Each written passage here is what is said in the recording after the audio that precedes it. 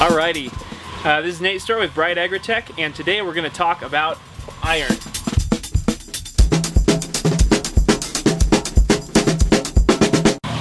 Iron is one of the most abundant elements on the face of the planet, and yet it's oftentimes deficient in aquaponic systems. And the reason for that is that iron is either available or it's not. And that makes sense, right? Some elements are available at certain pHs, some at certain temperatures, yada yada yada. Iron exists in two main states in aquatic systems, okay? We have iron with two charges, with two positive charges, okay? And we've got iron with three, all right? So this iron here is ferrous iron, and this is soluble. This is ferric iron, and this is not soluble, okay? So ferrous iron here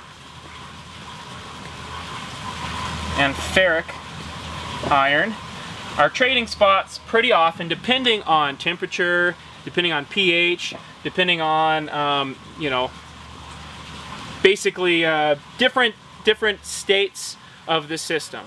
So what we need to do is understand how these different types of iron come into the system and are removed from the system, become soluble and become insoluble, so that we can treat our plants with appropriate amounts of iron and make sure that we're getting them the iron they need.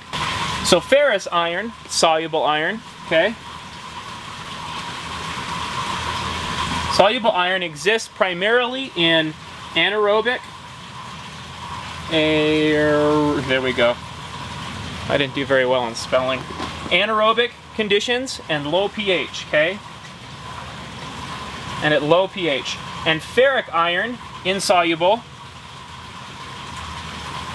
exists primarily in aerobic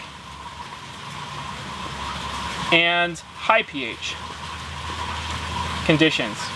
So when you look at these different conditions, you see that most aquaponic systems are aerobic, right? We want our systems to be good in aerobic, and most of them have relatively high pH. That's bad news. What it means is that most of the iron in our system is unavailable to our plants, right? Because it's aerobic and it's high pH.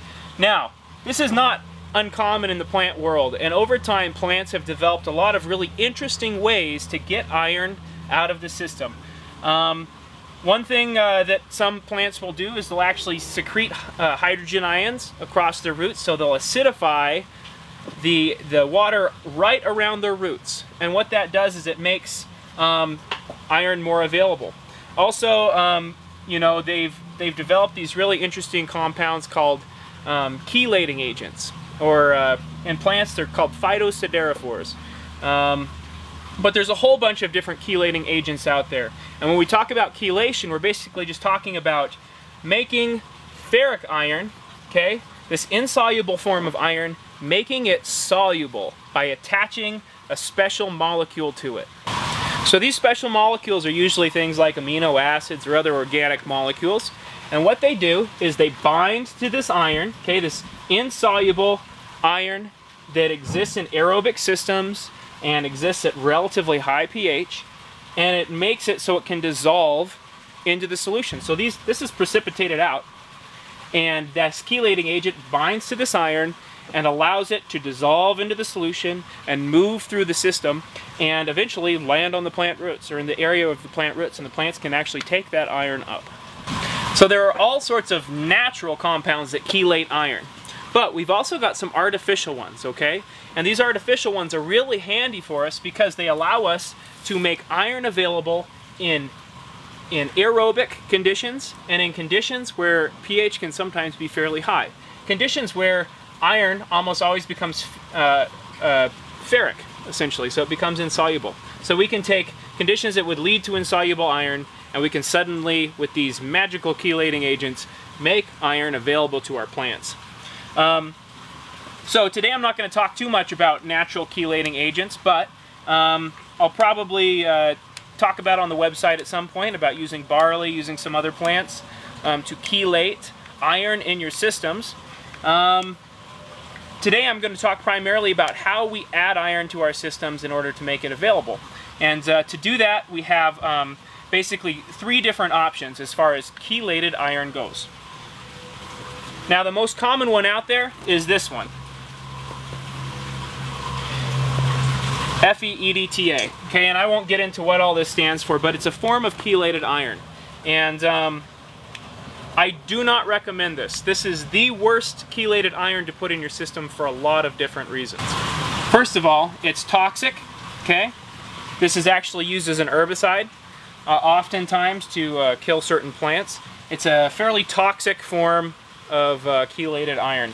And another reason is that it only works well, it's only stable up to a pH of about 6.3. So this kind of defeats the purpose, right? We're not going to put a toxic substance in our system, and we're not going to put something in our system that only works up to pH 6.3, because a lot of the time we exceed that. Even in my system, oftentimes we'll run down in the high 5s or the low 6s, bump up to the mid 6s, and if I go up above 6.3, then my EDTA isn't delivering much bang for the buck. Okay, it's just not that effective at pHs higher than 6.3, so it's worthless. Don't waste your money on it.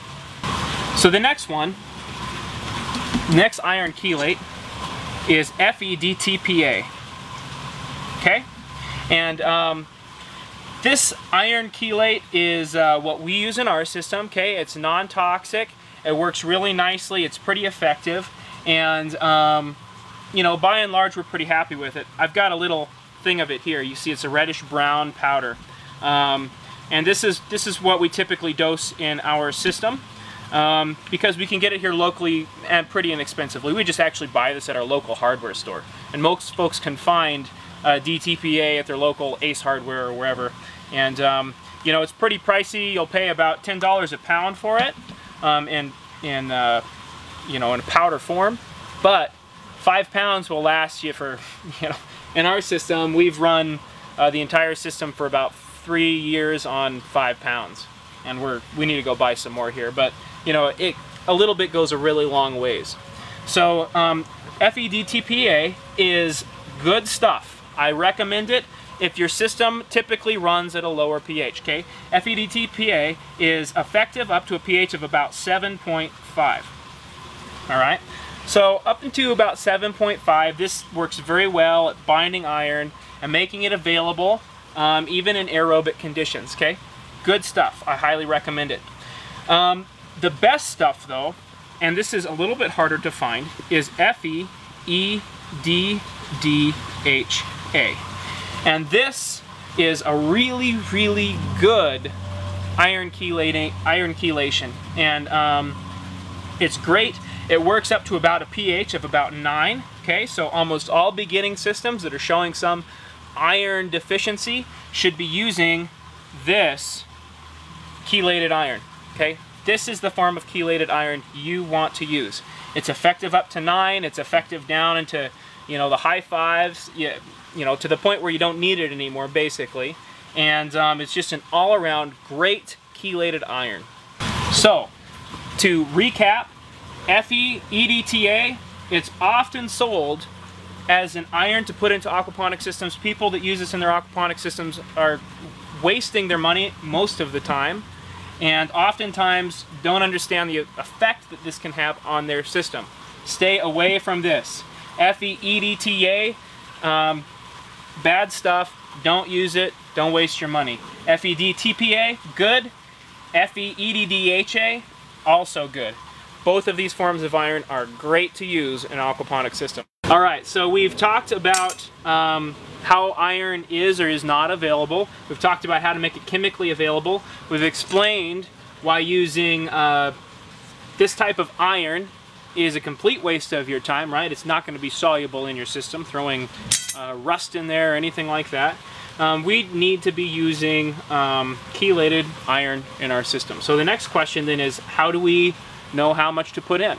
So I'm going to answer that question right now.